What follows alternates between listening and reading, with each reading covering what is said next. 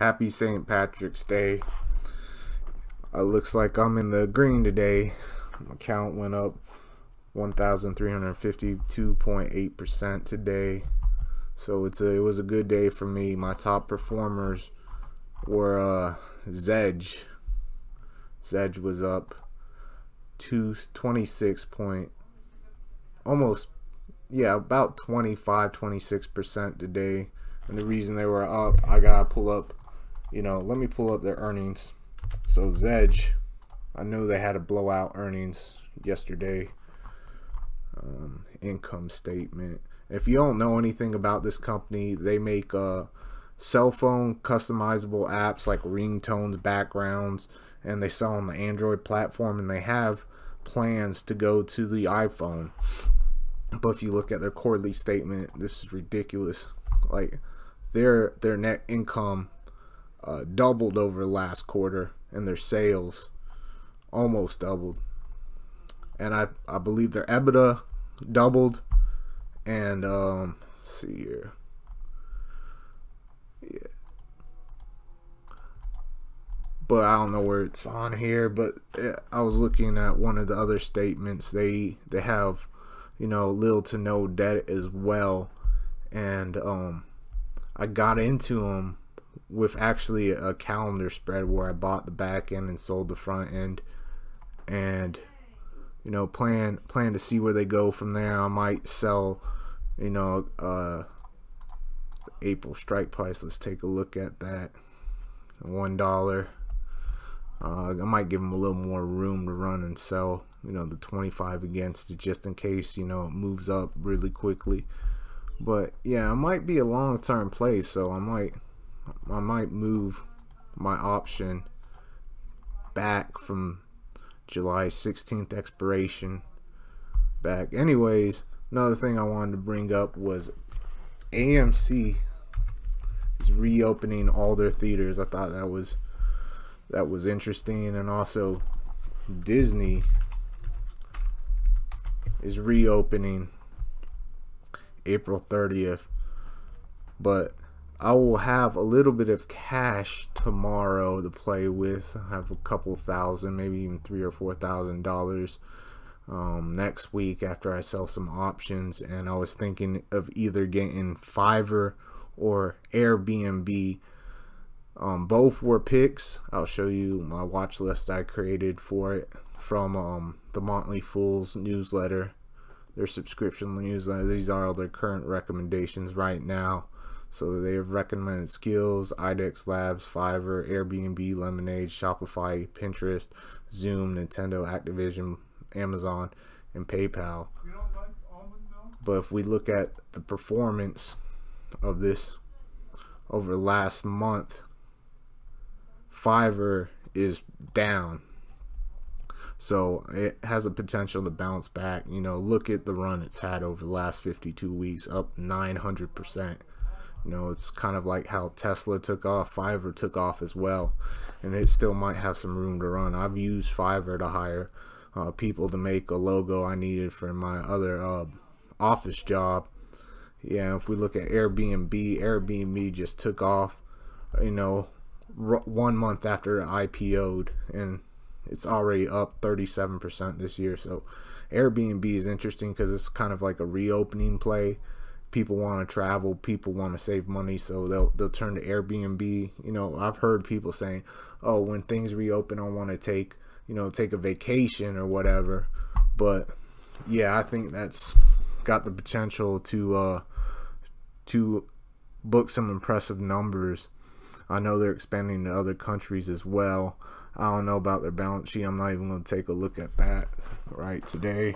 But yeah, I'm thinking about getting either of the two. And if you have any opinion on which one would be better, you just leave a comment below.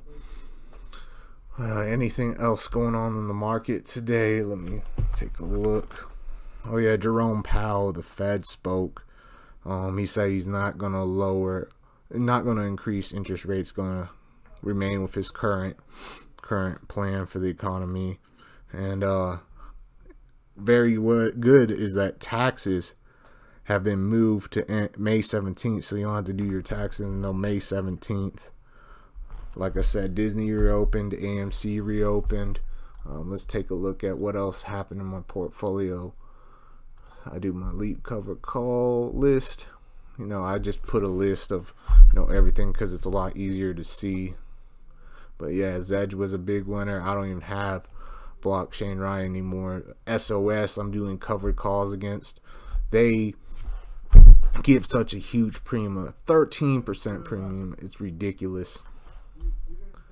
And Breakaway dry bulk shipping, I have a small account with Webull, so I actually bought this. What I noticed about this ETF is this is a monster on a tear. Look at this. Look at this. It's just up from, you know, February when the market crashed. When the market started to crash back in February and everything went down, it went the opposite direction. So I figured I buy some of this to bounce out my portfolio. And basically this just ETF that follows bulk dry shipping. And with everything reopening and with oil and gas prices increasing, this follows the future contracts of bulk dry shipping, and they have just been going up as a result of the increasing oil prices and the higher demand. So I got into this instead of Castor Maritime. I know a lot of YouTubers are recommending that one as well. I mean, there's also Star and Eagle dry bulk shipping. So that's been a sector that's been up lately. Let's take a look at what other sectors are up. You could go to bar charts and stock and industry heat map and find out what's up over last month. Retail, let's go over last 5 days. What's up? Electric manufacturing, semi-analog, retail, gaming. So you could look through and find out what's up for the day. You know, semiconductors are up, so AMD probably up too. I didn't even check. Build-A-Bear, sporting goods, Dick's Sporting Goods, Ulta Beauty, Five Below, so your, you know, your retail stores. And gaming, esports league, that's an interesting one. DraftKings, all these gambling sites. What's an interesting stock is this Gamble, I think it's GMBL. Yes, esports entertainment. I know this thing has been on a tear too for the course of the last 3 months. Look at this, just jumped up, monster gains. And I know the guy that shorted GameStop, Melvin Capital, he made the suggestion that, you know, Ryan Cohen or whatever his name is, that bought GameStop, the owner of Chewy, buy this franchise when they had the capital, you know, raise the capital while their stock prices are high and buy this franchise. And that I kind of looked into this, and yeah, I looked into a documentary on Netflix. If you get a chance, watch that, about video gaming. It is a bigger industry than football, than all the sports leagues almost combined. It said something along those lines. I'm not exactly sure. I'd have to go back and look, but it's a bigger franchise than sports, and it's just getting tapped into right now. I mean, kids nowadays, they, instead of watching football, they'll watch like a Fortnite competition or League of Legends, and this is kind of what this is. I think it allows people to bet on these sports games or whatever, esports games or whatever they call them. But yeah, that's a really interesting stock. And come back and we'll see what other sectors are up. I like to go to the ETFs, popular ETFs by class. That will tell you what's really up for the day. So change. So home building and suppliers are up. Of course, that breakaway dry bulk shipping is up. Gold mining is up. Aerospace defense is up. Transformable data sharing is up. And it's also good to check the 1 month and kind of look at the trend. Retail, RETL, is a triple long ETF. If you want to invest in these retail stores like I was showing, Dick's Sporting Goods and all that. That might be a better. And then because of oil, this is also a triple leveraged ETF, NRGU. The banks are up. So yeah, you can kind of see what's up over the past month, what the trends are, you know, to kind of balance out your tech stock portfolio. So that's all I got for today. But yeah, it's a green day. I'm on my quest to double my account. And if you look, I was doing so good until the tech crashed. I kind of realized I'm kind of over leveraged in EV plays. Okay, that's another thing I wanted to talk about. Volkswagen. Where is it?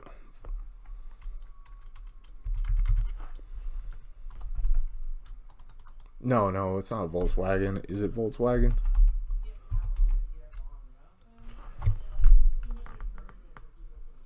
Yeah, it's Volkswagen. It skyrocketed today because apparently they're outselling Tesla. Yeah, let me bring up the articles and see why it was going up so crazy today. But yeah, there will be a competitor to Tesla in the EV sector, and they're making moves there. So this has been up mad today and over the last day. I should have bought it yesterday when they made the announcement that they're moving more towards EVs. But yeah, that's kind of what I thought about when reviewing the valuations of Tesla, NIO, Churchill Capital. Some of these other automakers, they're just not going to keep making regular cars. They're going to start making EV cars and compete in that space too. So yeah, that's another thing to watch out for Volkswagen. I think it's also undervalued by most fundamental measures as well. I know Ford was, and I bought Ford, and at the beginning of the year I just bought one option. I had too much money at the time. Ford was about $10 at the time. I bought an option in September, and look at how much I'm up. I bought the option for $65. It's now worth $181. It's a return of 178.46%. I just wish I bought more, but like I said, I didn't have enough money at the time. But yeah, one of the things you gotta look at when buying options too is implied volatility, and you could pull that up. I use bar chart because I just paid the membership to have all the other features on it. But IV rank and IV percentile, when I bought Ford, the IV percentile was like at 4 or 5%, meaning that the options were really cheap because there wasn't a lot of volatility. If we could see, I think I saw DraftKings on there. That might be in Fastly is a good one to buy right now. DraftKings, if you're interested in that. The IV rank as well. You know how volatile it's been recently. Tattooed Chef might be another good long-term option to buy based on the volatility. NIO, of course, NIO hasn't been as volatile as it was before, and this is all versus, you know, it's 1 year rank, but it's price relative.